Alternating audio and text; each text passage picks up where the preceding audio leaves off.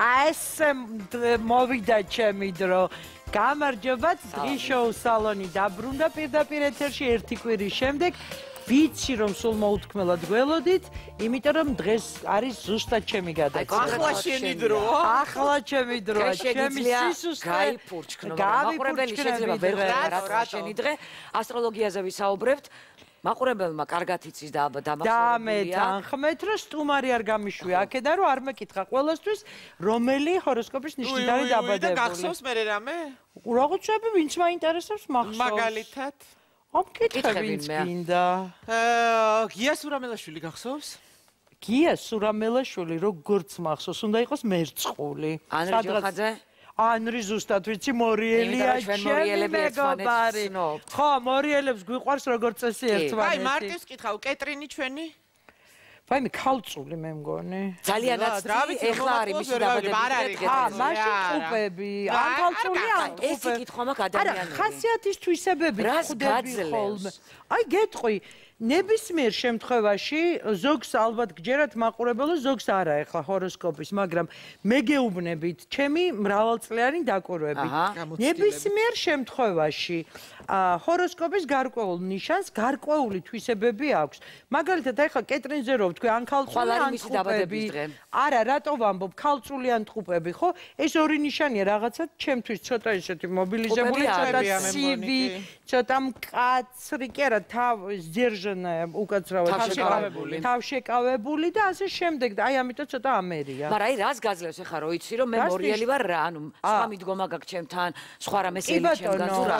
ბატონო, მე ვიცი შენ შინაგანი განწყობებით როგორი ხარ. როდესაც ვიგებ რა ხარ ჰოროსკოპით, მე უფრო მეტად მიადვილდები ერთობა. მითხარი. ნუ ეხლა შენ მორიელი ხარ და ეხლა მე და შენ ერთმანეთს საიდუმლოებები არ არ შემიძლია, კარგით. არის მეც მაიენს. არა, დღეს პრემიერმა ნანოტექნოლოგიების ქალაქი გახსნა ახალი რა, ადღადროს გოროსკოპები. სოფიკო, ჩემი შვილების არ მახსოვს რომელია. ძალიან ეხლა შენ არ გევალება რომ გახსოვდეს ჩვენ მორიელებს გვევალება და მორიელებმა ლომებს არ გევალება. ხო, ეს არის უძველესი ჯერ კიდე მესოპოტამიაში, რა ვიცი, ისლამური ქვეყნები გინდა დღეს. ნანი არ მიყვარს სიძველეებზე ლაპარაკი. ჩემი უფლება კაცო, მე ასე ჩვეულებრივად იაპონიაში დღემდე როდესაც ჯგუფი იმაშება, რა ქვია, კომპლექტდება, ზუსტად ითვალისწინებენ, რომელ ნიშანს, რომელი ნიშანი მიუსვან გვერდზე. დამეთანხმეთ, რომ იაპონია ახლა ვერც კი დავეწევით ისეთი თემა. ნუ მაია, იაპონია არ გინდა, მაგრამ არიან ძალიან ცნობილი ასტროლოგები, რომელიც მეფის კარზე, მოდი ესე ვიტყვი, ყველა მაღალ ჩინოსანს ყავს თითო ასტროლოგი. პოლიტიკოსებს, რომელიც არ ნიშნავს, რომ მეც უნდა მჯეროდეს. არა, შენ ნუ გჯერა, არ არის პრობლემა. ერთი წამი, ვისაც გჯერა გაგვატარეთ. აი, დღეს მინდა შემოვიყვანო ახლა გოგონა, ჩემთვის გოგონა.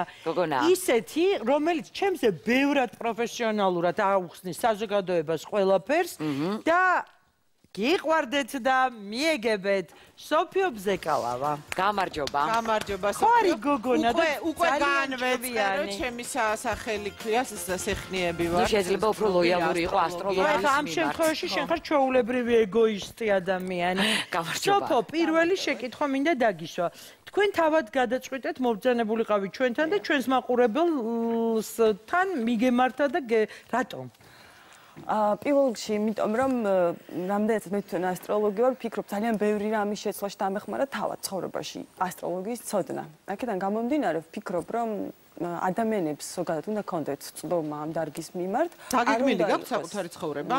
ასტროლოგიური დაგეგმილად არ ცხოვრობ ნამდვილად, იმიტომ რომ ასტროლოგია არ გულისხმობს დაგეგმილად ცხოვრებას. მაგრამ იქ რაღაცა არ არის, მიმართულებას გაძლევთ ასტროლოგიას, სად არის თქვენი ძლიერი მხარე, ხო? ბოდიშით გათხოვილი ბრძანდები? არა. არ ვარ დავაჯახებული.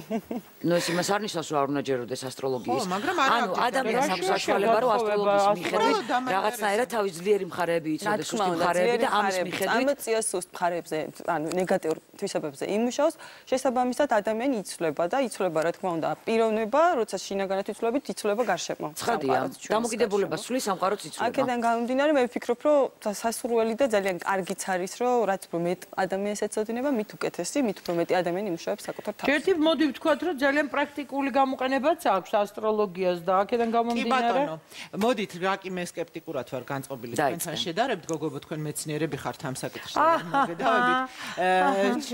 მე დავიწყებ, ჩემგან დავიწყოთ. შეგიძლიათ მითხრათ რაიმე ჩემი მომავლის შესახებ? პირველ რიგში თქვენი მონაცემები აუცილებლად დაგჭირდება.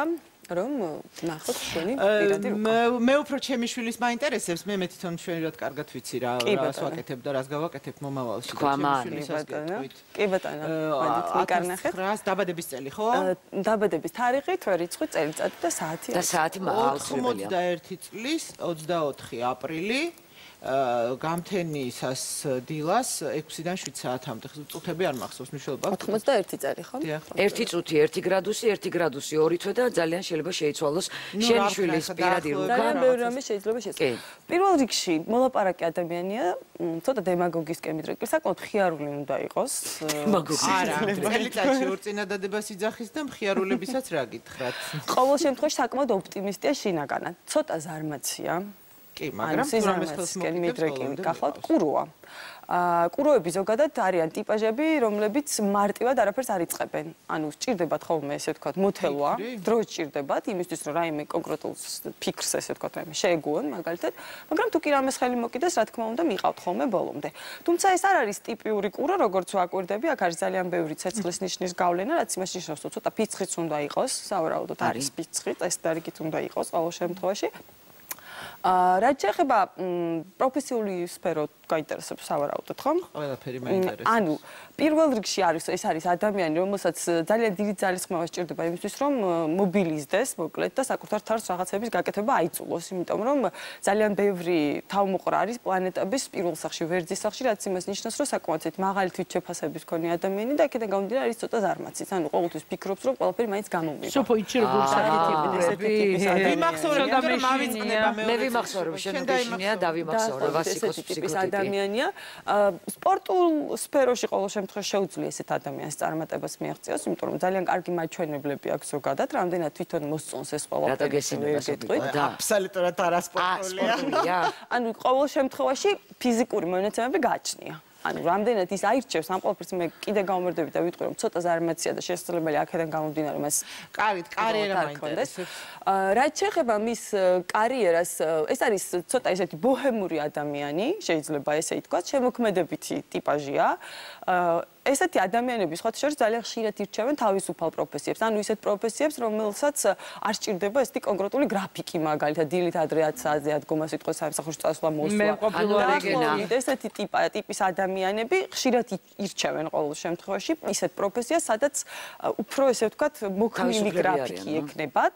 შესაბამისად, ეს ამ ადამიანის პირად რუკაზე ჩანს ორი მაჩვენებელი, ერთი ეს არის შემოქმედებითი სფეროები, ნებისმიერი ტიპის, აქ შეიძლება ძალიან ბევრი სფერო მოვიაზროთ. დაწყებული ისე ვთქვათ მოცეკვავის ვთქვათ კარიერით მაჩკაში დამთავრებული ფოტოგრაფით ან ნებისმიერ ან შემოქმედებითად ყოველ შემთხვევაში შემოქმედებითად შეუძლია ამ ადამიანმა გამოავლინოს ისე ვთქვათ საკუთარი თავი. ესე უცებს ამ ხელო ინფორმაციას საიდან მოიტანა? ვუყურებ პირად რუკას, რომელიც არის თავისებური დამწერლობა, ანუ ფაქტობრივად. ანუ აი ხა მაყურებელი ხედავს დაახლოებით ესე გამოიყურება ყველა ადამიანის რუკა. კი ბატონო, ეს პატარა პაწაწკინტელა სიმბოლოები არის თავისებური ისე ვთქვათ ასოები, ეს არის ასტროლოგიური ამბანი, რომლის სწავლად მონდომების შემთხვევაში მე ვფიქრობ, რომ ნებისმიერ ადამიანს შეუძლია მარტივად ყოველ შემთხვევაში ეს რაღაც მარტივ დონეზე მაინც შეგიძლიათ ეს ყველაფერი ისწავლოთ. მათემატიკის ნიჭი ვისაც არ გვაქვს ვერა, ხო? იცით როგორ არის? მე თვითონ თავად არ მოყვარდა ძალიან სკოლაში მათემატიკა, მაგრამ როდესაც დამჭირდა და როდესაც დავინტერესდი ასტროლოგიით, იმდენად გადაძალა სურვილმა ცოდნის ესე ვთქვათ გარკვევის ასტროლოგიაში, რომ მარტივად ესე ვთქვათ მოდით თავარია სურვილი. თავარი არის.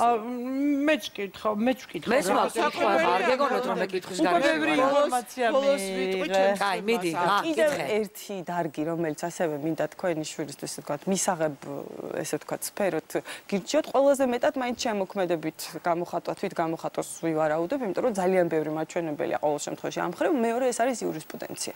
ანუ ამ ორიდან შესაძლებელია რომელიმე იყოს მისთვის ესე ვთქვათ მისაღები. პროფესია. იურისტია პროფესიით, მაგრამ არც ფოტოგრაფიასთან, არც სპორტთან. ანუ აურჩევია როგორ ეს უკვე ჩაუხშე გენაცვალე ამ შენი სიმკაცრით. ხელი არ შემიშლია თვითონ რაც არა, ვერავინ ვერ შეუშლის ამ ადამიანს ხელს, ეს მართალია, ის იმდენად ესეთი გადაწყვეტილებას თვითონ ძალიან მაღალი როა. მოდი ახლა მე ჩემზე ჩამოყალიბდი. ეხლა მე მინდა რომ ოღონდ ეხლა ნახეთ შვილები უკვე დაკვალიანებულები არიან, პატარა ჯერ ძალიან პატარა, ასე რომ ჩემ პირადზე ეხლა საჯაროდ მე არ გამოვაქვეყნებ, ასე რომ ნუ რამელის მომავალი კარიერის შესახებ. 29 ოქტომბერი და წელს ვეკითხები რა საკვირველია ვეუბნებ. რათა მალავ გოგო ასაკს. ძალიან როგორ არ ვერ ვაკმევინეთ რამდენი წლის არის როგორ გვაქვს დაბადების საათი დილისკენ. ანუ ჯერო არ გათენებულა, აი ესე ცისკრისკენ. ნუ ოქტომბერში გვიან ცისკრის ვარსკვლავო. დიახ. განთენის პერიოდი ავიღოთ, კი ბატონო. ეხლა თქვა თუ საათი ძალიან შეგვეშლება, შეიძლება აბსოლუტურად მცდარი იყოს ეს რუკა, ხო? სასურველია. მაინც რომ შეიძლება მინორულ ხასიათზე ნუ დამაყენებ. არა, ჩემთვის მაინტერესებს, მე ვიცი საათი ჩემი შეიძლება გაჩენის. რაღაც ისეთი, ესე ვთქვათ, რაღაცა პატარა აცდენები შესაძლებელი იყოს, მაგრამ ნუ ზოგადად მაინც შესაძლებელია ყოველ შემთხვევაში ადამიანზე ძალიან ბევრი, ესე ვთქვათ, რამის თქმა. რა თქმა უნდა, ძალიან ბევრი რამე შეიძლება, რომ ვთქვათ, ადამიანზე.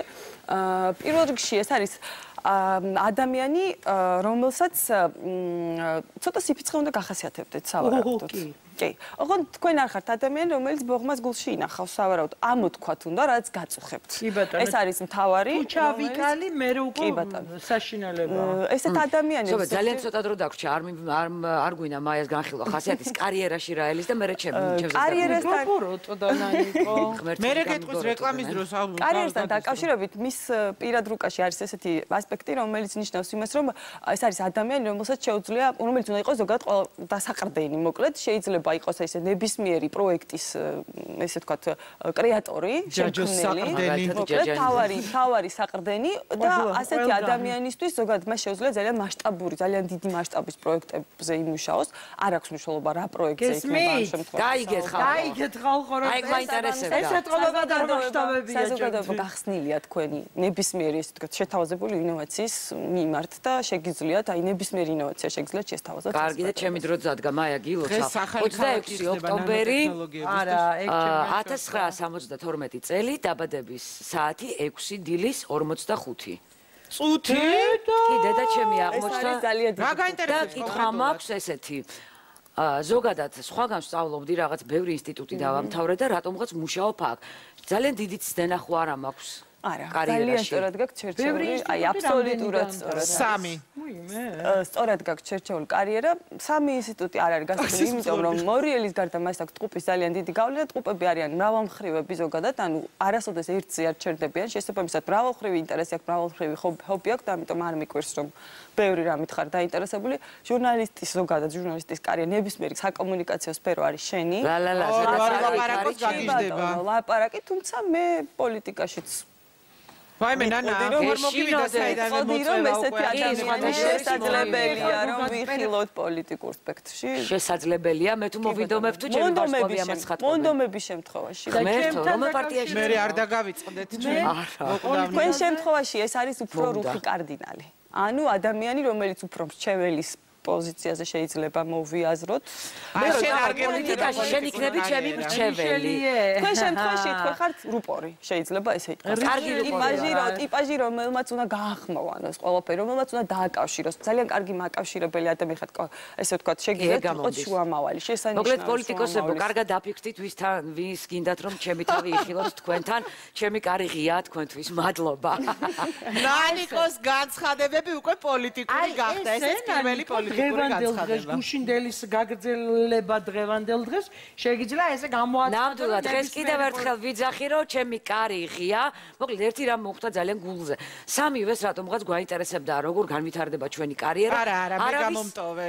არა, შენ მე კითხავ რეკლამის დროს, შენ შვილის კარიერა გაინტერესებს. არავინ არ ვკითხეთ რა ხდება ჩვენს გულში გვეყოლება თუ არა ვიღაცა მეგზური ასე შემდეგ, მაგრამ ძალიან ბევრი ახალგაზრდას ყოველთვის აინტერესებს თავსებადობა, ვინ შეიძლება იყოს მისი იდეალური მეწყვილე. სწორედ ამიტომ რეკლამის შემდეგ ჩვენ შემოგვიერთდება ორი არაჩვეულებრივი ყმაწვილი, რომელსაც ჩვენ ცალ-ცალკე ვხედავთ მუდმივად ცეკვავენ ვარსკვლავებში. ერთი ცეკვავს, ერთი არის ყმაწვილი და ერთი არის ქალბატონი, ერთი ცეკვავს ჯანო იზორიასთან, მეორე ლიზა ყენიასთან. სწორედ ისინი შემოგვიერთდებიან და ძალიან კარგ ამბავს გავიგებთ. მათ არ ვიცი, რეკლამის შემდეგ მოკლედ დავადგინოთ, რა კავშირი აქვთ მათ და რა ელით მათ ვარსკვლავების დროს და სოფია, რეკლამის დროს მე გეტყვი მათ მონაცემებს, რომ უკვე მზად დავხვდეთ მათ. მოკლედ რამდენიმე წუთში დაგიბრუნდებით, დროებით.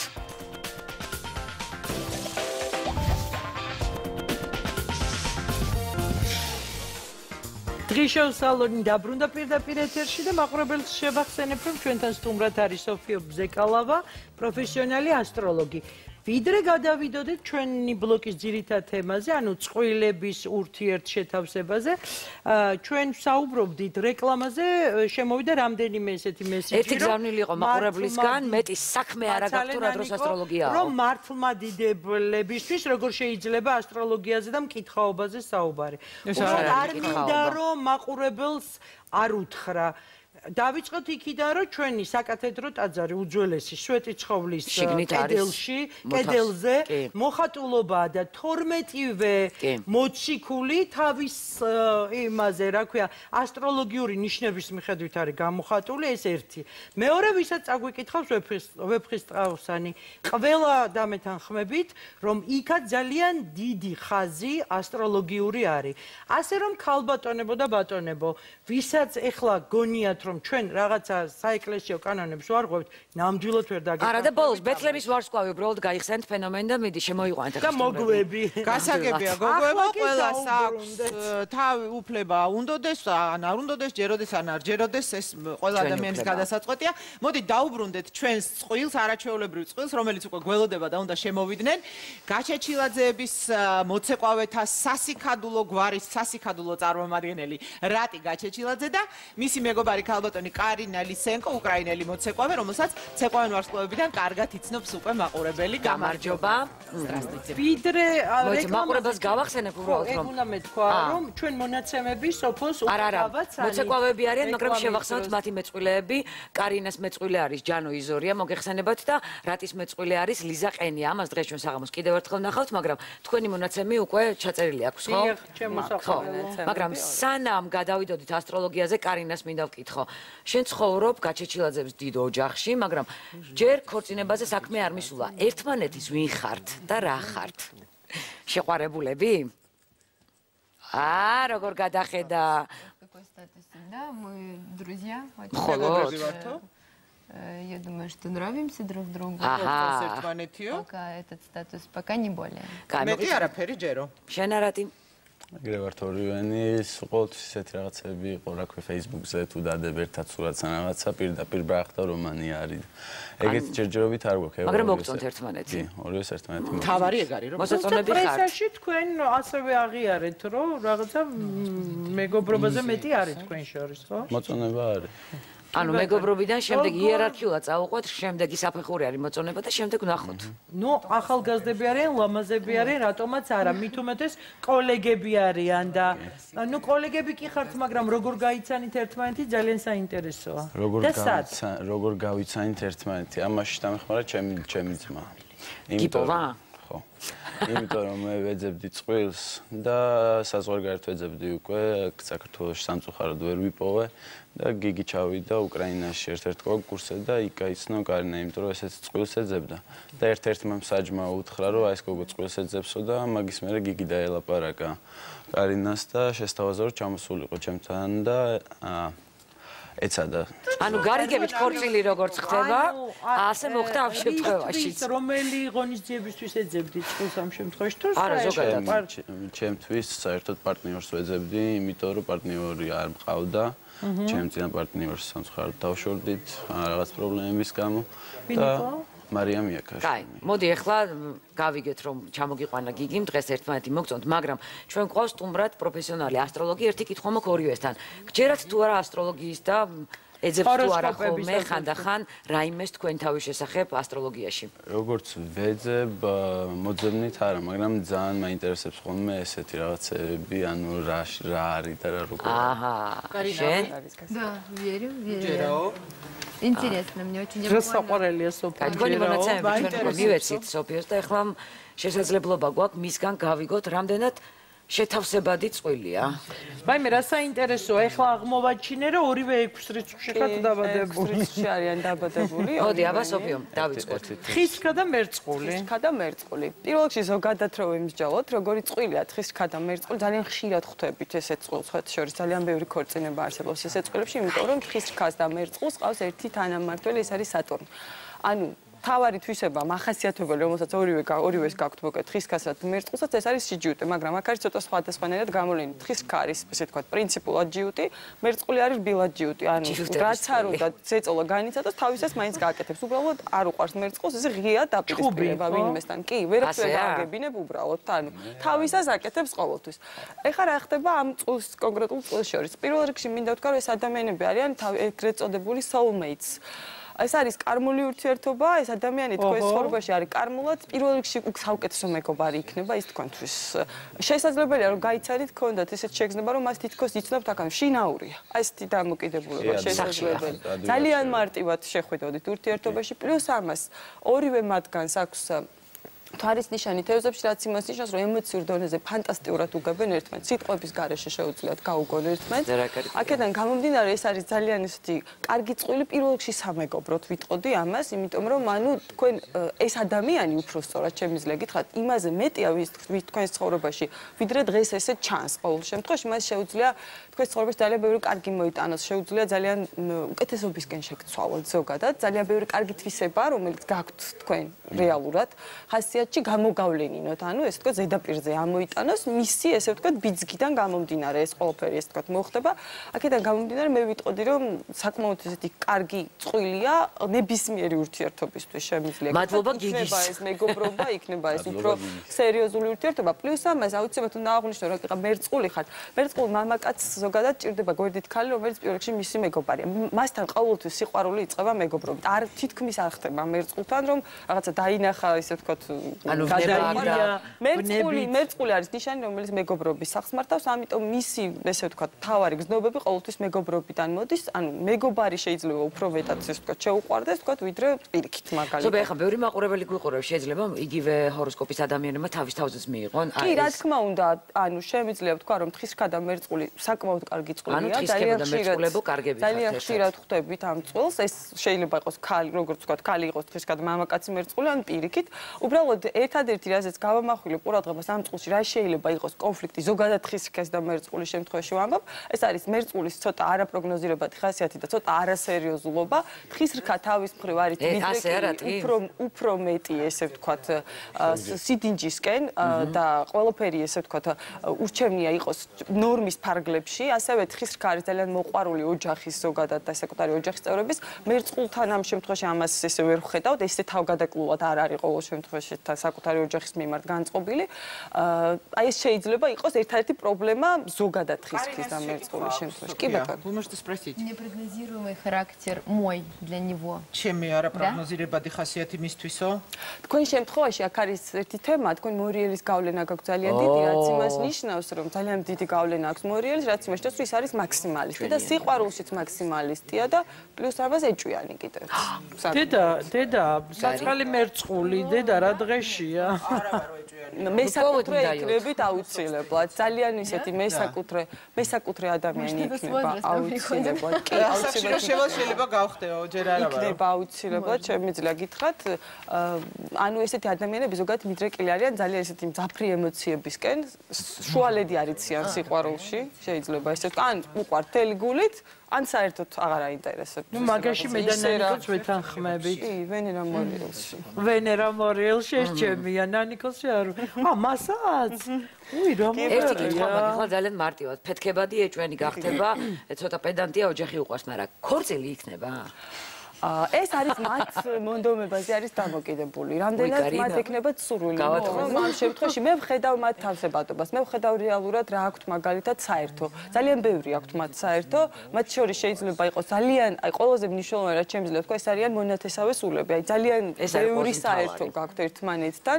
თქვენ შემთხვევაში პირველ რიგში ვივარაუდებ, აი ძალიან კარგუანგარო მეგობრობას, ყველაზე კარგი რაც შემიძლია რომ ვივარაუდო, იმიტომ რომ ამ ადამიანს შეუძლია ძალიან ბევრი ისეთი თვისება წამოწიოს თქვენში, რომელიც თქვენ ფიქრობთ, რომ საერთოდ არც გაქვთ შესაძლებლობა. ჯერ იმეგობრეთ მოგწოდეთ. ანუ რეალურად ფაქტობრივად შემიძლია გითხრათ, ეს ადამიანი არის თქვენთვის მონოპოლის საჩუქარი, ან თქვენს ცხოვრებაში ესე ვთქვათ, მოსული, მას შეუძლია ძალიან დიდი გავლენა მოახდინოს თქვენზე, მაგრამ თქვენ შემთხვევაში დააკონკრეტები და ვიტყვი ერთ რამეს, რომ კარმულად გეკისრება, წყვილშიც კი იყოთ ინდივიდი. ნუ რასოდეს თუ გახდებით ზედმეტად დამოკიდებული პარტნიორზე, ემოციურად, არ მიეჯაჭოთ არავის. იმიტომ რომ როგორც კი ამას გააკეთებთ, თქვენი პირადი ცხოვრება აუცილებლად პრობლემებით დაიხურა. ვაიმე, სოფია, რა საყვარელი გოგო ხართ, აი ძალიან მოვიხიბლეთ თქვენ. რატი ყველაფერზე გეთანხმებოდათ ასე თუ ისე, ხომ რატი? რატის უფრო შეშინებული გამომეტყველება. ორივენი ხარ ძალიან ემოციური ადამიანები. აქედან გამომდინარე, ყოველთვის ეცადეთ, რომ ძალიან სათუთად მიუდგეთ ერთმანეთს, ანუ ყოველგვარი უხეშობის და ესეთი ზედმეტი, ესე ვთქვა, დაძაბვის გარშე, იმიტომ რომ ორივე ცოტა ბუტია იქნებით. ბუტიები. ანუ წენა, ყოველ შემთხვევაში მე ვერ ვიტყვი, რომ ეს ბოღმიანი ადამიანია, მაგრამ ემოციურები ხართ, ანუ ტონს როგორ გეუბნებიან, ძალიან დიდ ყურადღებას აქცევთ. ნუ ერთი რაც მივხვდით, თუ გადაწყვეტთ, რომ თქვენ ერთად იყო და თქვენი ცხოვრება დაუკავშიროთ ერთმანეთს, ეს იქნება იდეალური წყვილი. კი ბატონო, იმიტომ რომ ეს მორიელი რახანამ გოგოს მორიელის ზეგავლენა აქვს, როგორ არიან ერთმანეთთან? ვიცით რა არის, ცუდი არ არის, იმიტომ რომ თხის რქა, ანუ მზე თხის რქის ზოდიაქოში იწვევს იმას, რომ ადამიანს შეუძლია აკონტროლოს საკუთარი ემოციები. ყოველ შემთხვევაში რაღაცა გარკვეულ ჩარჩოებში შეუძლია ჩასვას. აქედან გამომდინარე საკუთარ ამ გავლენას კარინა მონდომების შემთხვევაში მოუხერხებს ფორმას, მისცემს ფორმას, უფრო მისცემს ფორმას. ვთქვათ, ვიდრე ვთქვათ, შულდოსანს ყავდეს მორიელის, კონდეს მორიელის გავლენა იქ რთული. Каринас эцинеба, что вы думаете? Очень интересно. Да, мне интересно, когда Я что-то узнаю, что-то это я, что-то чуть-чуть не я, но в общем-то, да. ორივენი ადამიანები, რომლებიც საერთოდ ორიენტირებულად გულჩვილები ხართ, თქვენი გულის საჩუქრება მარტივია და ძალიან მარტივად ტკივად სხვისი სატკივარი. ორივე ესეთი ადამიანი ხართ, ძალიან თანამგრძნობები ხართ ორივენი. შესაბამისად, ესეთ ადამიანებს ვიძახი ყოველს მამიდეს, იმიტომ რომ აი სულ მზად არიან, რომ ორი მამიდა ხმარონ, მოუსმინონ, რაღაც ანუგეშონ, ესე ვთქვათ, გაამხნევონ. იმიტომ რომ ძალიან დიდი გავლენა აქვს ორივეს, აქვს ძალიან დიდი გავლენა თევზების და შინაგანად ორივე არის ესეთი ადამიანი, ეს თანაგრძნობაზე და ესე ვთქვათ, სხვის მხარდაჭერაზე, ემოციურ მხარდაჭერაზე. ეხლა ალბათ პირველად ხართ ესე პროფესიონალ ასტროლოგთან, ხო? რაც მოისმინე ძირითად შემთხვევაში ეთანხმებოდი და გეშინოდა ცოტათი. ხო, ცოტა ისე დაბნეული იყო. კარინა უმეტეს რაღაცებზე კი ვეთანხმებოდი. კარინა მაინტერესებს, კარინაზე რას ფიქრობ აი ამ ყველაფრის შემდეგ? ნუ ყოველ შემთხვევაში ის რომ აი ის ფაქტორი რომ როცა მეხმარება ეს მე და უკეთეს ადამიანად გავხდის მაგას გწნობ, იმიტომ რომ აი ამ მეგობრობით რაც გვაქვს, მე ჩემ თავშიც დავინახე ის წინსვლა, რომელი ისენიც და მაგაში ძალიან გეთანხმებით, რომ აი ეგრე დამეხმარა და. რავი, თუ ქორწილს შევჭამთ, კარგი იქნება, როგორც აი გოგო რა დროს ქორწილია, ბავშვები არიან, მაგრამ ერთი რამე კი არის. ჩვენ პროდიუსერ ღვინჯოს დიდი მადლობა იმისთვის, რომ ამ ბავშვებს ეხლა მისცა საშუალება, რომ რაღაცა დადებითი და კარგი მხრიდან დაენახათ უფრო მეტად ერთმანეთს. ეხლა მოდი აღარ გვინდა ასტროლოგია ცეკვებზე გადავიდეთ უცებ. ორივე ხართ მონაწილე და ყავთ სხვადასხვა წვილები. რეპეტიციობთ მთელი დღე, მაგრამ სახლში რომ მიდიხარ, იქაც კონკურენტები ხართ თუ ანდოთ მაგალითად კარინა ჯანოზე რაღაცებს უყვება, ან შენ ლიზაზე, თუ სამსახური. რა უნდა მოუყვნენ გოგო სულ ერთად ვარჯიშობენ? სულ ერთად ვარჯიშობთ, ერთდროულად მივდივართ, ანუ მე და კარინა ლიზასთან ჯანოსთან ერთად. ანუ სულ ერთად გიწევთ პარკეტზე, გინდა სარეპეტიციო დარბაზში და გინდა ჩემთან სტუდიაში, გინდა რეპეტიციოზე, გინდა რა ვიცი. და კონკურენტად არ აღიქვა? კონკურენტებად ნაკლებად. ნაკლებად, პრინციპში ისინი არიან. უფრო იმას ვცდილობთ, რომ მაგალითად კარინაც დაინახავს ლიზაში, რაღაც არ მოეწონება პირიქით. რასაც მე დავინახავ ჯანოში რომ არ მომწონს, იგივეს ვიზა. და არა მარტო ამათთვის, არამედ ყველა ესე ხართ. ყველა ადამიანი პროფესიონალი რა, ყველა სტარი ვინც არის შოუზე, ვცდილობ რომ მაგათ დავეხმარო და ესეც ვცდილობს რომ დაეხმაროს, იმიტომ რომ ისეთი ის არ გვაქვს, რომ ეს ჩემი конкурентია. ხო თქვა აგერ მამიდები არიან. მამიდები არიან და არიან. და Каринас, да, у меня сейчас к вам вопрос. Каринас მინდა ვკითხო ესეთი რამე, რომ ისა რუსულად ვკითხავ და მე გადავკარგო. То есть Я читала недавно, что Собиком цайкитха, ром. Туристические туры, что приезжаете в Грузию. Да, это абсолютно правда. Очень популярно. Собиком цайкитха, садрацром Украина. Приезжайте в Грузию, здесь очень много красивых мужчин. Это для женщин специально. Украина, ეს ეგრეთწოდებული მოწოდება ხშირად რო ჩაობრძანეთ საქართველოს აქ ძალიან კარგი მამაკაცები არიან. რამდენად მართალია? Я читала, реально читала. Я знаю, насчет туризма. გაკეთებული იქნება უეჭვი. თავის რეკლამისთვის. ჩამოწერილია რაც თავარია რომ როგორ მოხიბლут ქართველი მამაკაცები. Да, это правда, грузины приезжают и делают себе рекламу. ქართველები ჩამოწერილია რეკლამას. დაახველე. მოდი კარინა ახლა მე მოგიახლოვდები, მოგაძლევ მიკროფონს თუ შეიძლება. მოკლედ დღის შოუს სტუდიაში პირველად მოგიწევთ აი ამ წყვილის ნახვა ერთად. კითხე მაინც უნდა და ცეკვავთ. აცვია ფეხზე, ცეკვავთ ხო ერთად? ლისენკო. და Где мы танцуем? Да. Нет, ну в студии танцуем на тренировках. На тренировках? Дома иногда чуть-чуть. Раш выцеკვავთ დღეს? რუბას. რუმბას?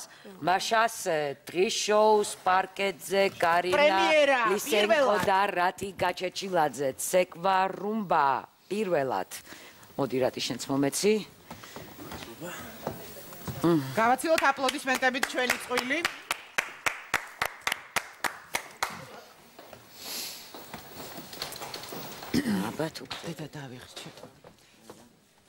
I haven't got a clue if you're the one, but I like you, and ooh, I like how you make me feel. I wanna do this right, don't wanna waste this night, but I'm drowning in your love. Bring me flowers and talk for hours, and ooh, I like you, and ooh, I like how you make me feel. Kiss my face, your warm embrace, and ooh, I like you, and ooh, I like how you make me feel. I'm a little scared to hold you close, 'cause I just might never ever let you go. Caught up in your smile, I'm happy as a child, but I'm still drowning in your love. Bring me flowers and talk for hours, and ooh, I like you, and ooh, I like how you make me feel. Kiss my Bravo! მაშასე პირველად ჩვენთან იცეკვეს ერთად კარინამ და რატი, უი შაიც მოსულა. მათ როგორც რეპეტიციების ისე ცხოვრებაში წარმატებებს გისურვებთ. მაყურებელს კი შევახსენებ, რომ დღეს საღამოს 10 საათზე ისინი დასხდებიან ტელევიზორებთან დარწმუნებული ვარ. დღეს ცეკვავენ ვარსკვლავებში ძალიან რთული დღე აქვს ორივეს, კარინასაც და რატისაც ისინი დღეს ორ-ორ ცეკვას შეასრულებენ. არ დაგვავიწყდეს, რომ ცეკვავენ ვარსკვლავები არის ყველაზე პოპულარული და ყველაზე რეიტინგული შოუ ქართულ ტელესივრცეში, რომელსაც დიდი მოთმინებით ველოდებით ხოლმე, იმიტომ რომ ერთი კვირა ძალიან ბევრი დროა გელოდებით ყოველთვის ცისფერ ეკრანთან. კარგი, ახლა კი ძალიან ცოტა დრო დაგჭირდა და ძალიან ბევრი მაყურებელია, რომელსაც რაღაც კონკრეტული კითხვები აქვს. თუ გინდათ თქვენც უსმენთ, თუ გინდათ რეპეტიციაზე გაიქეცით. როგორც გინდათ. მოусმენთ? კარგი. სოფიასთან მაქვს ესეთი კითხვა. მე უკვე ჩამოწერილი მაქვს პატარა შაბლონი, რახან ყველას ერთად მოვასწრებ. აქ არის 12-ვე ჰოროსკოპის ნიშანი. უბრალოდ მაყურებელი გავაფრთხილოთ, თუ კი მიიღებენ, რომელი ნიშანი რომელთან არც ერთ შემთხვევაში არ უნდა იყოს. მოდი მე მხოლოდ ეს უთხრათ მაყურებელს ზოგადად. ამ პირიქით პლუსი ან რომელთან არის კარგად. რომელი უკეთესად არის? პრინციპში მოდი ორივე დავწეროთ, რომელთან არ შეიძლება და რომელზე კარგი და ყველაზე რთული. კანონი არ არის მოკლედ, ანუ რო გითხრათ, რომ კონკრეტული ნიშანი არ უნდა იყოს. ნუ დაცილდებით ერთმანეთს მაინც და მაინც თუ შეყვარებულები ხართ, მაგრამ ყველაფერი დამოკიდებულია პირად რუკაზე, ანუ შეიძლება ძალიან კარგად ეწყობოდეთ პირადი რუკით და შესაბამისად მაგრამ მე ხა ძალიან ზოგადი და ზედაპირული დახასიათება. ძალიან ზოგად, ანუ პირველ რიგში ვერძის შემთხვევაში. ვერძი ვისთან არა. ვერძის შემთხვევაში ყველაზე რთული ნიშანი შესაძლებელია იყოს დღის რქა. უი იმიტომ რომ ორივე შემთხვევაში ორივე ამბიციურია, უბრალოდ ცოტა სხვადასხვანაირად გამოხატავენ ამბიციები. ორი რქიანია, მოკლედ და ძალიან ცუდად დაეჯახონ შეიძლება ერთმანეთს. კარგი, ვისთან არის იდეალური? იდეალური არის ლომი. ეს არის ესეთი სერიოზული ძალიან. ვერძი და ლომი. ანუ პლუსი ლომი ძალიან კარგი წყვილია ძირითად შემთხვევაში. ვერძი და მშვილდოშანიც ასევე. ცოტა რთულია ხატახი. კარგი, კურო ვისთან არაფერთ არ შეიძლება. ცოტა რთული შეიძლება იყოს სასწორი, მათ ძალიან უჭირთ ყოველ შემთხვევაში ერთობლივად პრობლემების გადაჭრა, ორივე იბნევა ხოლმე. და ვისთან არის იდეალური? ყველაზე კარგი ქალწულია. ქალწული. ორი ერთნაირი ძალიან ბევრი რამით ერთმანეთს. ტყუპი? ტყუპის შემთხვევაში, ესე ვთქვათ, ყველაზე მეტნაკლებად, ესე ვთქვათ, ყველაზე რთული შეიძლება იყოს მორიელი, თუმცა მორიელთან უფრო სწორად ტყუპს უფრო მეტი ესე პრიორიტეტი აქვს მორიელთან. მორიელი უფრო ცოდოა პრინციპში ამ შემთხვევაში. უი, რატო? ტყუპი ჯაბნის. კი, იმიტომ რომ ვექტორული კავშირების მიხედვით ტყუპი მორიელის ბატონია და შესაბამისად უფრთხილდი ტყუპს. ერთ-ერთი ნიშანია, რომელსაც ვერ ვნებს ვერაფერს მორიელი. შესაბამისად, ყველაზე კარგი შესაძლებელია იყოს მერწყული გავაგზელეთ ერთნაირი არაპროგნოზირებადი ორი არაპროგნოზირებადი ტყუპები და მერწყულები კირჩხიბი ვისთან კატეგორიულად ეკრძალება ყველაზე ესე ვთქვათ რთული შესაძლებელია ესე ვთქვათ კირჩხიბი იყოს სასწორთან პრინციპში სასწორი და კირჩხიბი მაინდა-მაინც კარგად ვერა ემოციურად ძალიან განსხვავდებიან ერთმანეთისგან სხვადასხვა კი ბატონო ემოციურად უჭირთ ერთმანეთის გაგება ძალიან კარგი და იდეალურია მისთვის მორიელი მორიელი ანგრევს, კირჩხიბი მისდევს და ალაგებს. მორიელი ანგრევს? და ის იკურაულაგებს. ლომის შემთხვევაში ძალიან რთული არის ყოველ შემთხვევაში ლომის შემთხვევაში თევზებთან ცოტა რთულია ურთიერთობა. აქაც ემოციური ცივი ომია აქვს და ძალიან კარგი არის ამ შემთხვევაში ნუ იგივე ვერძი შულდოსანის პრინციპში ვერძი გავაგზელეთ ქალწულის შემთხვევაში ესე ვთქვათ მე მეგონა რომ ლომთან მერწყულ ისა მორიელს იტყოდი რომ კატეგორიულად ერთ-ერთი რთულია კი რთულია ასევე მაგრამ თევზებთანაც რთულია ბატონო მაგრამ სოფია თქვა რომ იქ დაბადების დრო თვე ყველაფერი კიდე სხვა მე მაინტერესებს მორიელამდე როდის ქალწული თევზები ასევე რთული წყვილია და იდეალური შეიძლება მისთვის იყოს დღის რქა დღის რქა სასწორს რაც შეეხება სასწორის შემთხვევაში პრობლემატური არის ამ შემთხვევაში აქ დღის რქა, ანუ აქ პრობლემებია. შენ დღის რქა რაღაცა ბევრთან არის ხო პრობლემატური? ცოტა რთული ნიშანი გახლავთ, კი ბატონო, და ძალიან კარგია სასწორისთვის ტყუპები. ტყუპები, შემდეგი მოდი ჩქარა ვქნათ. კი ბატონო, მორიელის შემთხვევაში პრობლემატური არის ლომი. ძალიან პრობლემატურია, ვერ გაიყოფენ ძალაუფლებას და ძალიან იდეალურია თევზები. თევზები. ესე მარტივი არ არის. შვილდოსთან გეგზალება. პრინციპში შვილდოსნებს ძალიან შუათად აქვთ ვინმესთან პრობლემა, მაგრამ ნუ მეტნაკლებად კურო შეიძლება ითქვას. კურო, იდეალური. კურო, იდეალური სასწორი. ძალიან კარგი წყვილი გამოდის სასწორთან. დღის რქასთან პრობლემატური შესაძლებელია, ნუ ვერძი პრინციპში ალბათ ყველაზე პრობლემატური. ძალიან კარგი არის კურო მისთვის.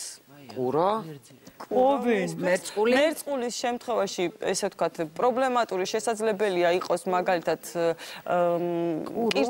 კირჩხიბი იდეალური ვერ იპოვოს ტყუპი კურო არის სხვა შემდეგი და ბოლოს ბოლო ნიშანი არის თევზებისთვის პრობლემატური შესაძლებელია იყოს ლომიც ასევე ქალწულიც ორივე პრინციპში და ძალიან კარგია მისთვის კირჩხიბი ქალწული ძალიან კარგია მოვასწარით რაც თავარია დიდი მადლობა სოფია მობრძანებისთვის მაყურებელმაც მე მგონი დაიკმაყოფილა ინტერესი რატი და კარინა მადლობა და წარმატება დღეს ძალიან რთული დღე გაქვთ მადლობა ახლა კი შაინინასთან გადავალთ შემდეგ ნაწილში ძალიან საინტერესო სტუმარი გვეყოლება შაი კი, ნამდვილად საინტერესო სტუმარი გვეყოლება 28-ში მაისს არის დიასპორის დღე, სადაც და 27 მაისსაც დიასპორის დღე არის და სადაც არის ეთნოგრაფიული კულინარიის ფესტივალიც. მინდა გითხრათ და სწორედ აი ამის ფარგლებში ჩვენ გვეყოლებით სტუმარი, თურქეთელი ქალბატონი, ქართველი ქალი აიშა ყარამანი, რომელიც გაგვიკეთებს ქართულ კერძს სახელად სინორი, ასე რომ დაგველოდეთ.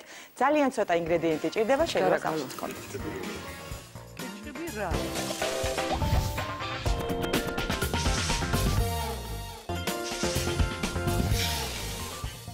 ბრუნდები დღის შოუს პირდაპირ ეთერში, პირველად ვაცხადებ მე ამბავს და ესეთი საინტერესო სტუმარიც პირველად მყავს, როგორც უკვე გითხარით, 27-28 მაისს არის დიასპორის დღეები და სწორედ მის ფარგლებში ტარდება ეთნოგრაფიული კულინარიის ფესტივალი, სადაც ერთ-ერთი ჩვენი წარმომადგენელი იქნება აიშე ყარამანი, რომელიც არის ჩემი სტუმარი დღევანდელ დღეს, სახელმა და გვარმა არ დაგაბნიოთ, მას შესანიშნავად იცის ქართული, იმიტომ რომ ის არის თურქეთელი ქართველი და გაგვიკეთებს ქართულ კერძს, რომელსაც სახელად რა ქვია აიშე? სინორი. აჭარული კერძია. აჭარული წარმოშობით. ხო. სასაზღვრო ზოლი არის პრინციპში ახლა. თურქეთი აჭარა საქართველოსთვის.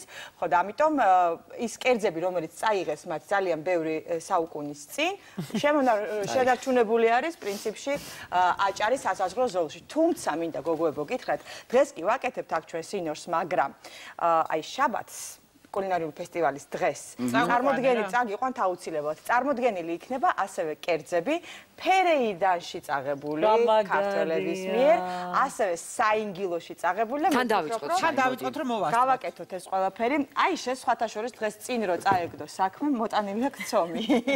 ძალიან აი შე ეს რისთვის არის საჭირო, იმიტომ რომ ეს ჯოხი პირადად ვერ მივხვდი. ეს რომ არ იყოს არ გევა. საფრთხელებელია. უი, ეგეთი წვრილი საფრთხელებელი? ეგ აფრთხელებს ყველაზე. გაიგეთ რა თქვა, არ გევაო. ცოტა გურული აქცენტი აქვს ჩვენს აიშეს. აიშე, რა გვარები იყავით სანამ წახვიდოდით თურქეთში? თან აკეთებთ თუ შეიძლება თორე დრო არ გვეყოფა. გოგრიჭიანები არიან ესე, ცოტა. ხო, გოგრიჭიანები არიან. ვაიმე, რა კარგი ცომია აიშე. მომედებინე ხელი რა. ნახე მოკიდე ხელი. ოჰოჰო. ბილი კარგი, როგორ გააკეთე ეს? მარტო წყალი და მარილი, ფქვილი, სხვა რამე არ არის. წყალი, მარილი, ფქვილი, მაგრამ ძალიან ფაფუკია ცომი. დავიწყოთ და ცხელი უნდა იყოს თუ ცივი წყალი? ცივი უნდა იყოს წყალი. აბა გაიყვანე როგორც გაგყავს.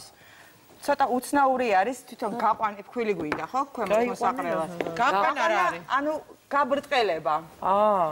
აი ხა გაიყვანს. ასე ქვია? ხო. აი გაიყვანა. და შესაიდან არ ჯერ არ გაუყვანია, ჯერ დაანაწევრა. ვიცი იქიდან რომ ყოფილი გავაკეთოთ. ეს ხორობდა თურქეთში. გავლით ვარ ერთხელ თურქეთში დამყოფე. ეხლა რას აკეთებთ ხალხტონაში? დაყავით ბურთულებად. გვალინა დავაკეთო ახლა საკოპოები, გეუყვანო ნახლა. კოკორები ვერ გაიყვანო. ხათაშორის გურიაშიც მე რო ვიყავი წასული, აი ესე კოკორს ეძახიან ამას, პურის კოკრები, გუნდას კოკორს ეძახიან და ისინიც ამბობენ რომ უნდა გაიყვანონ ცომი და არა გააბრტყელონ.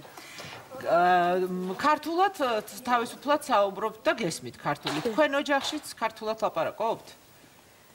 შვილები? ოჯახში ქართულად ხანდა ლაპარაკობთ. ხანდახან ლაპარაკობთ. შვილებს ესმით ქართული? იცის. იციან. ბაცობიჩმა იცის. აი შე ქართულად რო კითხულობ. კითხულობ და ვერ წერ. ესეც კარგია. რამდენი ხანია, ანუ რამდენი საუკუნეა რაც წავიდნენ თქვენი წინაპრები, ან რაც იქეთ ცხოვრობენ? წლის ერთი საუკუნის წინ წავიდნენ და ქართული რომ იცით ეს ძალიან კარგია. სხვათა შორის აი ეს მეუღლეც ყავს თურქეთელი ქართველი და საქართველოში აი ეს ქართული ზეითუნის ზეთი მოყავთ, ახალი წარმოება დაიწყო, ძალიან მიხარია, კი უპრეცედენტო შემთხვევა არის და კიდევ ერთი ძალიან საინტერესო ფაქტი მითხრა ახმედმა, რომ ჩვენი ოჯახებიო აქამდე ისე მოდიოდნენ, რომ მარტო ქართველებზე ქორწინდებოდნენ. მართლა? მაგარია. ასე რომ უკეთესად შეინარჩეს გენეტიკა აი ნახეთ როგორ აფრთხელებს ახლა. და დიდი საფრთხელებლით არ გადის ეს ცომი? აი ეს ერთძალი ქართველი გინდათ? თურქი ყავთ უკვე. ტრადიცია ჩასწავლეთ ალბათ იმასაც, ხო? იცის ქართული ესმის თქვენს რძალს თუ ჯერ არა? ხო? ცოტა ესმის. სხვათა შორის კიდე ერთი უცნაურობაა, რომ აი ეს უმცროსი შვილი საქართველოში სწავლობს სამედიცინო ინსტიტუტში. და რატო აუცნაურობა? გამიკვირდა, ქართულად სწავლობს და იმიტომ. უიმე გოგო ინდოელები სწავლობენ და ქართველები სწავლობდეს რა პრობლემაა? ნახეთ როგორ აფრთხელებს უყურეთ. აფრთხელებს არა, გაყავს. გაყავს. ხელოვნებაა. აი ეს ცხელი უნდა იყოს თუ გრილი თუ როგორ. პაცა გაცხელდეს. სხვათა შორის თუ ასეთი საფრთხელებელი არ გაქვთ, შეგიძლიათ იშოვოთ, მაგრამ ძალიან რთულად, მაგრამ აი მიხსნიდა წეღან ძალიან კარგ მეთოდს, როგორ შეიძლება ეს ყველაფერი გამოწვეს. თურმე აი ეს გაბრტყელებული თხლად ცომი, რომელსაც ლავაში ქვია პრინციპში ჩვენს ენაზე, ცეცხლზე დგავენ ძალიან დიდ რკინის ჯამს და იქ უცბად აცხობენ. მოიცა, ეხლა ლავაშივით უნდა გააბრტყელოს ესეთი თხელი. ნახე როგორ ათხელებს. მაგრამ აი ესეთი ჯოხები არის შოვება საქართველოში, სადმე ყიდო? ორ დღეს ვეძებე ვერ ვნახე. ვერც ნახავდით. აბა ეს თურქეთიდან ჩამოიტანეთ? ეს თურქეთიდან ჩამოვიდა. თავისმა ახლობლებმა მისცეს და ეხლა გარდა იმისა, რომ ასე თხლა დააბრტყელებს და უცნაური არის. ნახე რა გაიყვანა. ხო, სასწაულია. მილიმეტრებზე დაყავს ცომი. სიფრიფანა ცომი. გამოცხობა არის კიდე უცნაური გოგოებო რო იცოდეთ. სახლის პირობებში თუ არა გაქვთ თქვენ აი ასეთი ბრტყელპირიანი გასქურა, მაშინ შეგიძლიათ დაანთოთ ყველა ქურა, აიღოთ ეს თუნუქის ფორმა, დადოთ ზემოდან და ქვემოდან გახურდება ეს ყველაფერი და შემდეგ უკვე შეგიძლიათ ამაზე გამოაცოთ. ან ტაფა უყუღმათ. ან ტაფა უყუღმათ, მაგრამ ეს ხო დიდი გამოდის. დიდია მოცულობით. დიდი, ამიტომ პირდაპირ ჯობია რომ აი ასეთი აიღონ და გამოაცოთ. ჩვენ შემთხვევაში, იმიტომ რომ ეს გვაქვს თხელი პირდაპირ მაგაზე დაადე. პირდაპირ ამაზე გამოვაცხოფო, ესე მითხრა და ჩემთვის ეს არის მასტერკლასი სიმართლე რომ გითხრათ. მაყურებლისთვისაც. პირველად ვხედავ აი ესეც მასტერკლასია, რასაც აქვს. კი, ნამდვილად. მე ძალიან მინდოდა რომ ჩართული ვყოფილიყავი აი ამ პროცესში, მაგრამ ხვდები რომ ამას წლები ჭირდება რომ ისწავლო და გამორიცხულო. მე მაინც რა.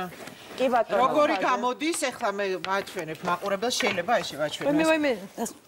როგორია? არ დაიხევა ეს გამორიცხულია. უნდა სიფრიფანაზე სიფრიფანა და ნახე როგორი ხარისხია.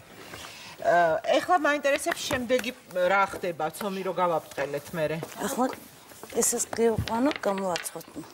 ანუ ორ ცალს გამოვაცხობთ ხომ? ორს გაიყვანთ და ორს გამოვაცხობთ. შიგნით რა მარტო ცომი ცხება? მარტო ცომი. აიშე, ერთი სინორის დამზადებას რამდენი ეგეთი ფურცელი ჭირდება? ეს არის სინორი? ეს არის სინორის პურები, ხო? კი, ეს არის პურია. შეიძლება გავსინჯო. შაი, მოდი ეცოც დამეხმარე. მოდი. ანუ აიშე, ამას არ აქვს საფუარი. არა.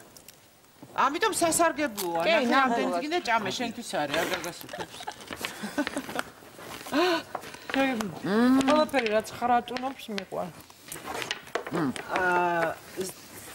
იცით რა მაინტერესებს? ერთია რომ ტრადიცია გქონდათ რომ ქართველს უნდა გაყოლოდიცვალთ ან მოგეყვანათ. ეხლა თუ იკრივებით ქართველები, თუ გაქვთ რაღაც თქვენი ტრადიცია ქართული, თუ მივიწყებას მიეცა ესეც.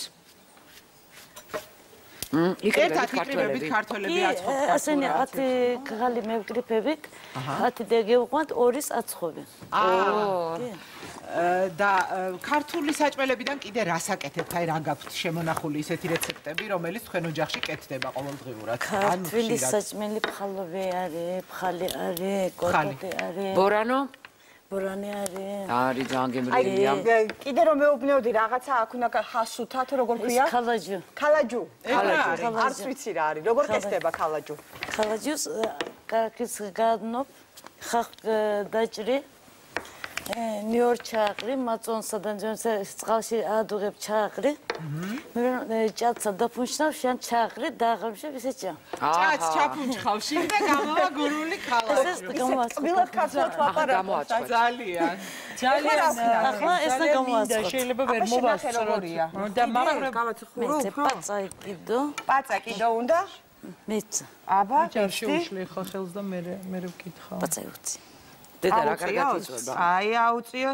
და ნაწილ უნდა იყოს. აწა უწიო მითხრა. ნაწილ არ შეიწვება, თუ მთლიანად მოხდება მისი დაწვა. არა, მთლიანად ცხელი სადაც ხდება ყველგან. არ დაიწვოს აქედან თვითონ ბოლო. არ დაიწვოს. აი. უნდა ატრიალო? სანამ არ გამოშრება კარგად, ხო? მოკლედ ეს ჯოხი აუცილებლად მჭირდება. ამის გარეშე არ გამოდგება. კარგად გამოდგება მე. ხელს რო შეგიშლის ვინმე? ვაი, მე ნანიკო. ამასობაში გავაქვნათ. და ეს არის კიდე აუწიო. ლავაშის ერთგვარი სახეობაა, ხო? ლავაში. ერთგვარი არა, პრინციპში ლავაში, სხვათა შორის აი სომხურ ლავაშს რო ეძახიან ხოლმე, სომხური ლავაში როგორც ასეთი არ არსებობს, იმიტომ რომ ის არის კავკასიური ლავაში, ესე ქვია. იდეაში. გადაცენ რა ვქნა. აი უკვე გამშრავდა ცომი, ვაკოფ, მყრივია უკვე ცომი და ანუ ხშირად უნდა გადმოტრება, ძალიან ცხელი უნდა იყოს ზედაპირი და მალე ცხება. ძალიან მომწონს მე აი ამ მეთოდით გამოცხობა, იცი? თუმცა ვფიქრობ, რომ ალბათ დიასახლისებს, ვისაც არ გაქვს სახლში, აი მეთოდის გამოყენება, როდესაც თუნუქის ფორმა შეგიძლიათ დადოთ, ძალიან წაგადგებათ. მაგრამ მაყურებელს მინდა ვუთხრა, ვინც ჩემნაირი ზარმაცია და ამას ვერასოდეს გააკეთებს, ეს ყველაფერი იყიდება უკვე, მაღაზიებში შეგიძლიათ თამამად იყიდოთ. აი ეს რომელიც მიდევს, რომელიც შეიძლება ფქვილი, მარილი და წყლისაგან მხოლოდ. პირდაპირ იყიდება მაღაზიაში. ამბობენ რომ იყიდება, მაგრამ არ ვიცი თვითონ აი შემთხვე რომ არა ვაქვს, ხო, მაგრამ აი ეს თბილ-თბილი სახში გაკეთებული არაჩვეულებრივი. ნუ სობეკო მინიმუმ 3 წელი უნდა ისწავლო ამის გაყვანა. და შემდეგ შეცვა. არა ესე, არა. ხერტი შენს გაგაყვანე. აბა დაეწაფე. გამოყვანინებ? მე ერთ შენს გაგაყვანინებ, მართლა? მითხრა, ხო? აბა თუ გაიყვანს შაი. შაი არ შემარცხენო. არ ვიცი, მე მართლა ვერ ხვდები როგორ უნდა გავაკეთო ეს ყველაფერი. ნახე მეორე დაადო. ზემოდან რატო დაადე აი შენ? მეთოდთან გამოსა არ გახმესმეთ. ზემოდან დაადო მეორე პლოკი. კარგი, ცომი გავაკეთეთ, გამოვაშრეთ და სულ ეს არის მთელი კერძი თუ რაღაც შიგთავსი აქვს, რომელიც უნდა ჩაუდოთ. ქალბატონო აიშე. ახლა აქ გამოცხობა რაც აიგინდა. სინორი არ გიჭამია? არა. მე არ მიჭამია. მიჭამია კი. არ უნდა შედება რამე. არაფერი არ უნდა. მზად არის. ეს არის კერძი? არა, ამას ჭირდება კიდევ მაწონი. იმ შემთხვევაში დავუშვათ, თუ არ გინათ რომ ნიორი დაამატოთ, მაშინ ნიორს ამოიღებთ, თორე რეკომენდაციას უწევი რომ მაწონი ნივრით უნდა იყოს, ასევე ჭირდება კარაქი და ან რა ვიცი როგორ ამზადებს მე აი ამ იმას, არა, ზეთი ეს უბრალოდ ჩვენ საჩუქრად მოგვიტანეს, იმიტომ რომ ზეთი არ უნდა. ანუ გამოცხვა ეს არა ქვია, ლავაში თუ რა ვიცი რაც კიდე დარფით. შემდეგ რა ხდება რა? ეს ერთმანეთზე გადაება, არ უნდა გადაბმულიყო, ხო? შაი, მინიმუმ 10 წელი უნდა ისწავლო, ასე რომ გაიყვანო ცომი. ეს მინიმუმ 10 წელი. სხვათა შორის აიშე მიყვებოდა რომ ბებიასთან რომ მივდიოდიო, იქო ძალიან უცნაურ ქართულ კერძებსაც აკეთებდნენ და კარგად მახსოვს რომ ჭადებს როგორ აცხობდნენ, და თუ იცით როგორაც. ხო, როგორ და ჯვარს ასვავენ. ჯვარს ასვავენ. ჯერ კიდე ასვავენ. ეხლა ვფიქრობ რომ ხო არ შევთავაზოთ ხო არა გვაქვს რამე ჭადის ფილი მაქვს და გამიკეთებ ჭადის ჭადს როგორ აკეთებ? კარგი, გვანახე ჩვენც აუცილებლად, იმიტომ რომ რეალურად ტაფაგინდა თუ ხო, ტაფაგ დაგჭირდება იმისთვის, მჭადისთვის თუ კეცი? კეცი. ვაუ. მაქვს კეცი. აი. მერე დაგჭირდება კეციც. ის უნდა გადაიხვიოს ესე? დავიჭრა ნახლა და განახლა. საკმაოდ რთულია მეგობრებო. ხელი მე უნდა გადაიხვიოს და დაიჭრეს აი საქმეა. არა, რთულია ნამდვილად. მე მეგონა მე ვფიქრობ რომ ხელის ძალის გადანაწილება სხვაგან ხდება. მე თავთხილობ ეხლა რომ ატელე 27-ის შესანიშნავი 60 არ დავსვარო და ამიტომ ცოტა ნელა ვაკეთებ, მაგრამ ყოველ შემთხვევაში აი ეს ვერ გავიგე როგორ. ეგ ვერც მე ვერ გავიგე. თქვილი დაყარ. თქვილი დაყარეო, აი. და მე აღარ ეწებება, ხო, ალბათ. აი ესენი ეს დავჭრა, ეს მე დავჭრა. დაჭერი მე სკიყვონ. კაი, აბა სოფიკოს უყურე როგორ შრება? ხო, მაგრამ ერთი კითხვა მაქვს. აი შესთან ერთი კითხვა მაქვს. ეს ესეთი დამწვარი რო არის, უნდა შევწვათ მე დაჭრილი. კი, მე შეიწვას. ანუ ზარმაცებო კიდევ ერთხელ შეგიძლია პირდაპირ დაჭრილი შემწვარი იყიდოთ მაღაზიაში. იცი რა მაინტერესებს ეს ლავაშები რო არის დამზადებული. ცოტა რო შევათხოვოთ და გადავახვიოთ, არ გამოდგება ვითომ? აი ეს იმდენი ჩაჭირათ. აიშე, ქართულ სიმღერებს თუ მღერიან ისე. მოკლედ, რეკლამის დროა შაი ვეღარ ვასწრებ ვერაფერს, რეკლამის შემდეგ გავიგებთ სინორი როგორი იქნება საბოლოოდ. ჭადის თუ მოვასწარი ძალიან გამიხარდება და გარდა ამისა, არაჩვეულებრივი რამაზე ვისაუბრებთ 26-დან 29 მაისის ჩათვლით წიგნის ფესტივალი იმართება და სწორედ ამაზე საუბრი დავამთავრეთ. მოკლედ, რამდენიმე წუთში დაგიბრუნდებით დროებით. ჩემი დღესასწაული.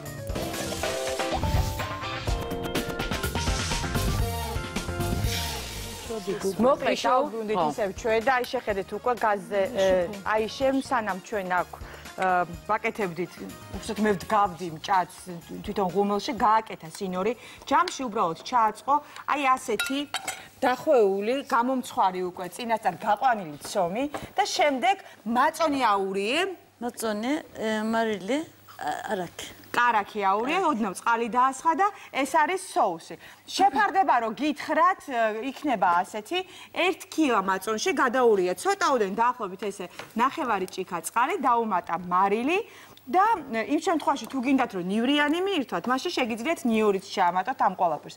აი ასე სანამ გავიხედე და გამოვიხედე უკვე აი შეც გამზადებული ქონდა კერძი და განზე შედგმული, იმიტომ რომ ეგონა რომ ვერ ჩაეტეოდა დროში და დაგვასწრო, მაგრამ მე ვფიქრობ რომ ძალიან გემრიელი კერძი გველის წინ. თუმცა ასევე ვიტყვი რომ ჭადიც პრინციპში რეკლამის დროს ჩვენ უკვე მოვზილეთ და შევდგით გამოსაცხობად, ასე რომ გვაგვებს არაფერი. ჩვენ რომ ჭადს ვაცხობთ, მიჩვეული ვართ უკვე, მოვზელთ და მივცემთ ფორმას, გამოვაცხობთ და ამით მთავრდება. ამათ სხვანაირი სული და გული აქვს შიგნით ჩადებული. ეს განსაკუთრებული მჭადია, იმიტომ რომ საქართველოსდან წასული ჩვენი თანამემამულეები აკეთებენ თურქეთში მცხოვრები და ამას ვნახავთ გადაცემის ბოლოს რა არის განსაკუთრებული. აუცილებლად. მე კიდევ ვეტყვი მაყურებელს, თუ გაინტერესებთ კიდევ რა კერძები მზადდება, როგორ მზადდება, შეგიძლიათ მუშტაეთში მობრძანდეთ 22-ში, თქვენს გეპატიჟებით გოგო, სული და გული მიჭამოთ თქვენს გეპატიჟებით, მომზადეთ და ნახეთ თუ როგორი სამზარეულოს ნიმუშები და მარგარიტები წაიღეს ჩვენმა თანამემამულებად საუკუნეების წინ. აი ესეთი ამბებია. აი დროები დავევშვდავებით სამზარეულოს ქალბატონ აიშეს, მე კი მაყურებელს შევახსენებ უკვე თქვი რომ 26 მაისიდან 29 მაისის ჩათვლით საქართველოს კულტურისა და ძეგლთა დაცვის სამინისტროს მხარდაჭერითა და საქართველოს წიგნის გამომცემელთა და გამავრცელებელთა ასოციაციის ორგანიზებით ექსპო ჯორჯიას მე-11 პავილიონში თბილისის წიგნის მე-18 საერთაშორისო ფესტივალი გაემართება. სწორედ ამაზე ვისაუბრებთ ახლა ჩვენს სტუდიაში. გადავიდეთ. იმიტომ რომ უკვე გველოდება ქალბატონი გვანცა ჯობავა. სალამი. მოგესალმებით. და გველოდება ბევრი ინფორმაცია ახალ წიგნების მოუტანია, რა წიგნებზე უნდა ვისაუბროთ და რა იქნება განსაკუთრებული ამ ფესტივალზე, ამას გვეტყვის ქალბატონი გვანცა, რომელიც გახლავთ წიგნის გამომცემელთა და გამავრცელებელთა ასოციაციის თავმჯდომარე. პირველ რიგში რა წიგნები გიდევთ ახლა მაგიდაზე? მოგესალმებით, მოვიტანე რამდენიმე წიგნი მხოლოდ, იმიტომ რომ ყველაზე ცხელი პერიოდი აქვს ქართულ გამომცემლებს ახლა. ბევრი წიგნი, რომელიც სიახლე იქნება და ფესტივალზე იქნება წარმოდგენილი, ჯერ არ არის დაბეჭდილი. ამიტომ რაც მოასწრებთ? რა თქმა უნდა, ყველაფერი ხდება ბოლო წუთას ხოლმე. ასე ხდება ყოველთვის. დღეს ეს კვირა განსაკუთრებული მზადება მიდის ყველგან. თუმცა რამდენიმე წიგნი, რომელიც უკვე მოესწრო და რომელიც სიახლე იქნება ფესტივალისთვის, აი ისინი მოვიტანეთ. მაგალითად, შემიძლია გაჩვენოთ DBC პიერის ვერნერ გენიოს ლითლი.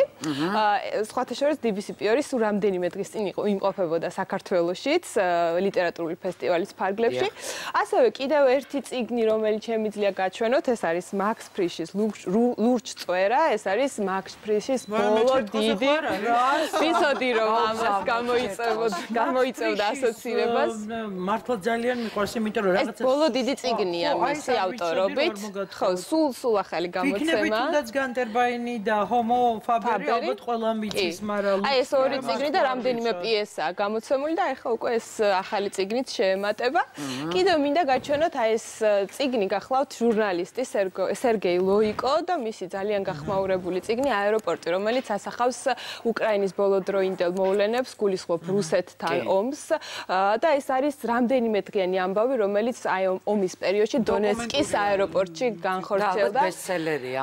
დიახ, ნამდვილად, უფრო მხატვრული, აქ არის სიყვარულიც, აქ არის ომიც და ყველაფერი. ისტორია მხოლოდ ნამდვილი, დანარჩენი ისტორია ნამდვილია და ბევრი ამბავით ნამდვილია, თუმცა ავტორი შეეცადა რომ ძალიან მხატვრულად გადმოეცა თავისი ემოციები, იმიტომ რომ იმ 4 დღის განმავლობაში ისიც იმყოფებოდა აეროპორტში. ბასა ჯანიკაშვილი გამახსენდა, ბასამ ასევე ასახა, მანაც ასევე მხატვრულად, მაგრამ ძალიან ეფექტური იყო ბასას წიგნი, ხო? მე ხა დაუბრუნდეთ ისო ფესტივალს, მე როგორც ვიცი, საპატიო სტუმრები გვეყოლება, თუ შეიძლება მათზე გითხარით. დაგვრჩა კიდევ ერთი წიგნი, ხო, რომელიც ასევე მოვიტანეთ, ეს უფრო ახალგაზრდებისთვის და ფანტასტიკის მოყვარული კითხველისთვის, ვამპირის დღიურები, ალბათ იცით, სერიალებიც არსებობს, ტელესერიალს გულისხმობ ამ წიგნის საფუძველზე. ძალიან პატარებით და ცოტა მოზრდილი. ვისაც უყვარს ეს ჟანრი, მათთვის ყველასთვის ძალიან საინტერესო იქნება. და საპატიო სტუმრები, რომელიც ფესტივალს წელს ეყოლება საპატიო სტუმარი, ეს გახლავთ დიმიტრი გულხოვსკი, ეს გახლავთ ბესტსელერი მეტროს ავტორი, დიახ, რომელიც ფესტივალის მესამე დღეს, შაბათ დღეს 28-ში ესტუმრება ფესტივალს და ექნება მკითხველს საშუალება, რომ შეხვდეს, მიიღოს ავტოგრაფები და ასე შემდეგ.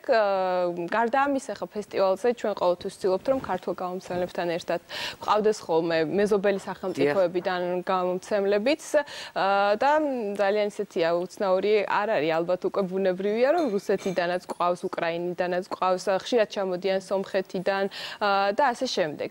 ანუ ფესტივალი ცდილობს რომ რაღაცნაირად აითვისოს ეს და გაამყაროს კულტურული ურთიერთობები, რა თქმა უნდა, ჩვენს მეზობელ ქვეყნებთან. არის ალბათ მაღალი, იმიტომ რომ სწორედ ამ დღეს ძალიან ბევრი ადამიანი ცდილობს რა შეეხება, რაც ძალიან ბევრს აინტერესებს. რომ ძალიან ბევრი დიდი მოთხოვნა. წიგნის მოყვარულებს ნამდვილად არის მოთხოვნა, წელს განსაკუთრებულად გაიზარდა მონაწილეების რაოდენობა, გამომცემლების, ყველა ცდილობს რომ რაღაცნაირად განსაკუთრებული პირობები შესთავაზოს იქ მოსულ მკითხველს. ეს პროცენტი დაახლოებით იწყება 40%-დან და ადის 80%-მდე. ღმერთო 64 რა მაგარია. დიდი ჩხუბი გიწევს იქ რომ წიგნამდე უბრალოდ არა, ნუ აი როიცი.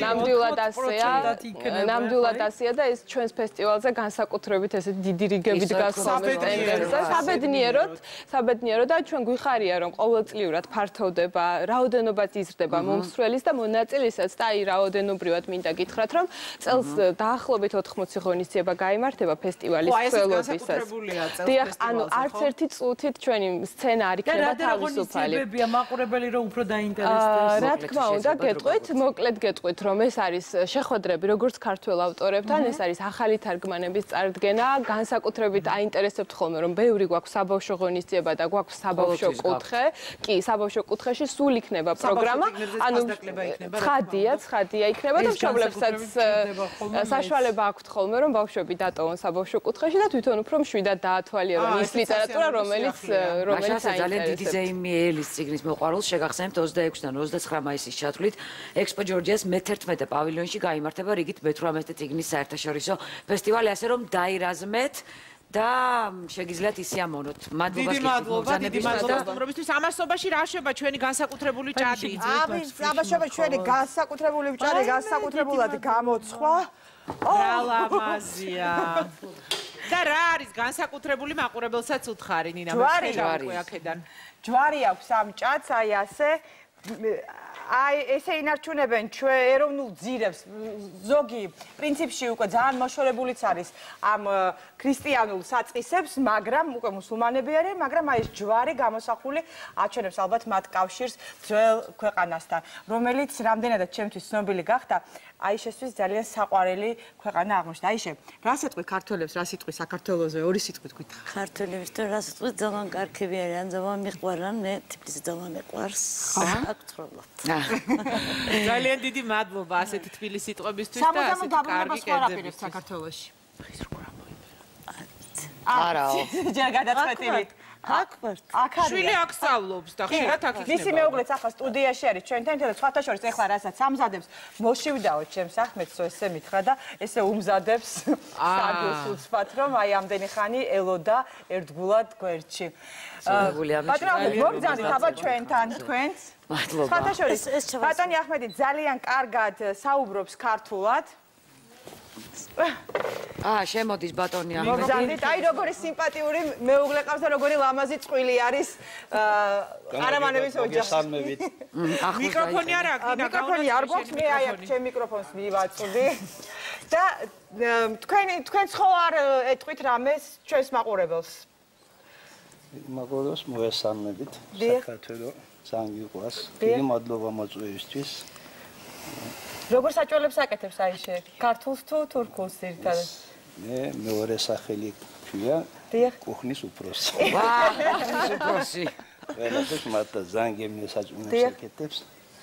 კიდევ უფრო მეტი ქართულ საჭმელს. ქართულ საჭმელებს. ბატონო ახმედ, მაინტერესებს თქვენ რა გვარის იყავით? ქართული გვარი თქვენი რა არის? ჩვენი გოგროჭიზე ჩემი წინაპრები წაშორია, შუახევი და მეახვევით 130 წლის წინ. 30 წლის. და რა კარგად მეტყოლებთ ქართულად. აბსოლუტურად. ძალიან დიდი მადლობა მოგზაურობისთვის, არამანების ოჯახს. მაყურებელს ვეთქვი რომ ჩვენ ჩაცმულობაზე ზრუნავს ატელიე 27, დღეს მე და სოფიკო ვართ შემოსილები ამ არაჩვეულებრივი წაბებით და რაც თავარია 10-ზე უყურეთ ცეკვებს და ახლა კი ნახეთ ანონსი რა გველის ხვალ დღის შოუში. ნახვამდის დიდი მადლობა. რა საფრთხე შეიძლება არსებობდეს ორსულობის პირველ ტრიმესტრში და როგორ შეიძლება ფეხმძიმობის შენარჩუნება ქართულების შემთხვევაში. თემაზე გინეკოლოგი თეა იოსელიანი. ნინო ცხიტიშვილი მეოთხე შვილის მოლოდინშია. როგორ უთავსებს წარმატებული მოდელი ოჯახს კარიერას? მრავალშვილიანი დედა მშობელთა კრებაში საკუთარი ისტორიით და სასარგებლო რჩევებით. რა სიურპრიზს უმზადებენ დღის შოუს წამყვანებს პატარა გიტარისტები, რომლებიც კლასიკური გიტარის პირველი რესპუბლიკური შეჯიბრისთვის ემზადებიან.